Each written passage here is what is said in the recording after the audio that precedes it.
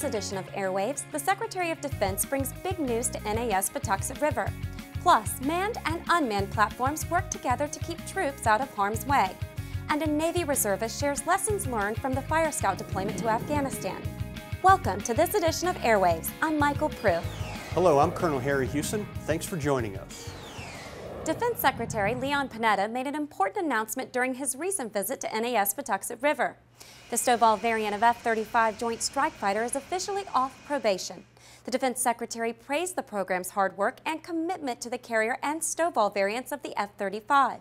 He emphasized the need for JSF technology in the future.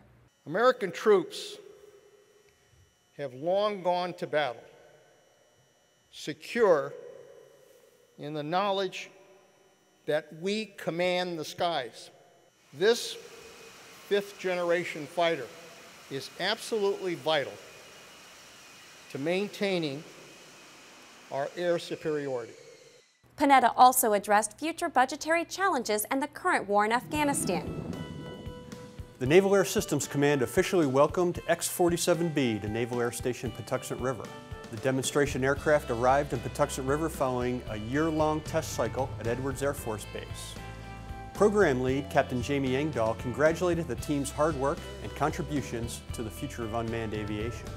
For the Navy UCAS team, I'm glad to see most of you here today to celebrate. You should be justifiably proud of your accomplishments to date, and you should savor these historical moments, every one of them. We're doing that today. Enjoy. The X-47B is the first fixed-wing unmanned system designed to operate from a Navy aircraft carrier.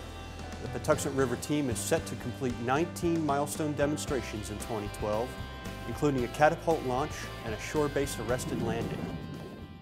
A Navy reservist returns to Patuxent River following the Fire Scouts' first land-based deployment to Afghanistan.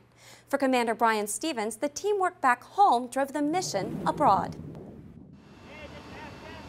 We were a detachment of 3 Fire Scout aircraft. We were in northern Afghanistan, and our mission was to provide support to the Army units that were there, as well as our coalition partners. What Fire Scout does is it kind of extends what the warfighter can see, and so it lets the warfighter that's in country detect threats and things like that before the warfighter is actually in harm's way. My job as the officer in charge was to oversee the maintenance and operation. Probably the biggest challenge was trying to get material back and forth. The fleet support team, who was they were our 911 to call and say we need help. It was their answers and their response that made a difference in us getting aircraft back up.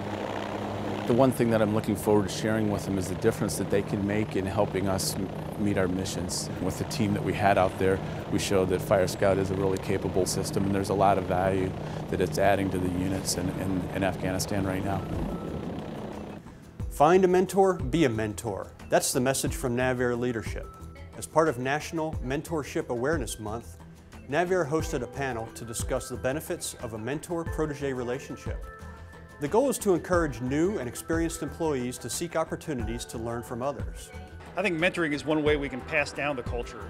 It allows people who have been through the hard road of learning how to do their job and maturing in it to pass that down to the people coming behind us. I learned that even though I've only been here for a short amount of time, I can also be a mentor to someone else.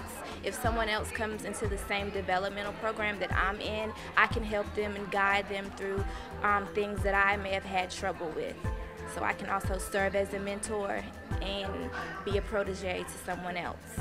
For more information on NAVAIR's mentoring program, visit the community of interest at mynavair.navy.mil.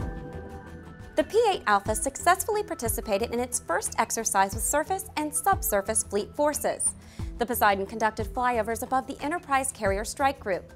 The exercise demonstrates a strike group's ability to perform combat operations with limited access to land.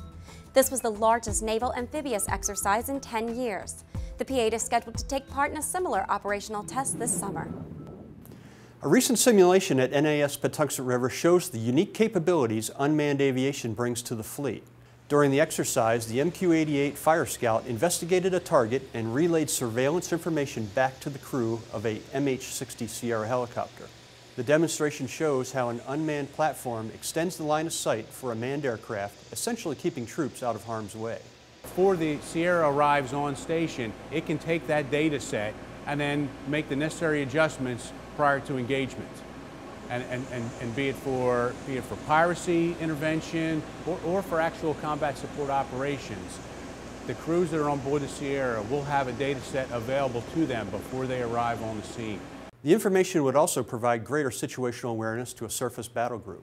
The Surface Aviation Interoperability Lab acted as a shipboard vessel during the demonstration, helping to facilitate communication between the two platforms.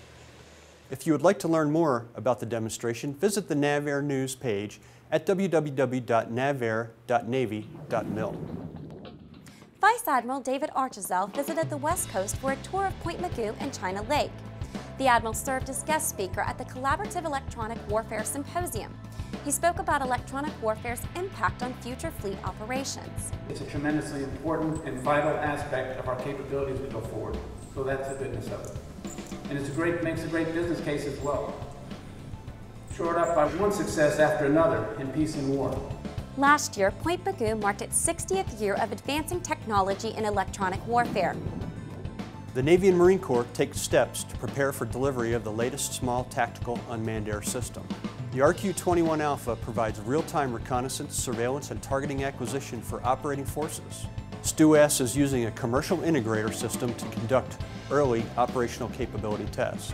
The integrator allows operators to train and test the system prior to the arrival of the actual aircraft. We've got a product that we can fly now, put in the hands of the Marines and the sailors, give them an opportunity to see how it operates, see how to integrate it with their tactics, techniques, and procedures, and start to realize some of the potential benefits and the shortcomings, so that when we do finally field it, we're that much better prepared. The first of two integrators completed its maiden flight at 29 Palms, California. The STUAS team at Patuxent River is testing the second integrator system at Webster Field. That's it for this edition of Airwaves. See you on the flight line.